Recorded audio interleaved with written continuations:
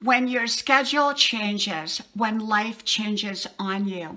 Well, I got to thinking today about when life changes. For me, I went back to school at age 62 last semester, and I'm taking more than full-time classes. So I'm taking a very heavy load of classes. I did that by choice. I love it. It's great, but it's a lot of work, and it's a lot of focus, and it's a lot of traveling back and forth to the college. And so for me, my life has changed. I've had to change how I do my everyday life, my schedule. Well, for example, normally I work out 3 hours in the evening at the gym every day. And at 62 years old, yes, I do, and a 5-mile run in the morning.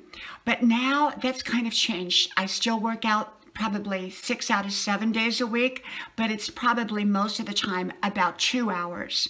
And my daily run is usually in place most days, but not every day. So I've had to make room for me going back to school. So I had to rearrange my schedule. I've had to tweak it. And, I think that's very normal when we add something to our lives. Sometimes other things have to be reduced a little bit or refined or tweaked or something like that. And I still get a great daily workout. I work out more than most people do, so that's not an issue. It's just that I had to rearrange my schedule. Even now, we're more structured what time we have dinner so that I will be available and everybody will be available at the dinner table.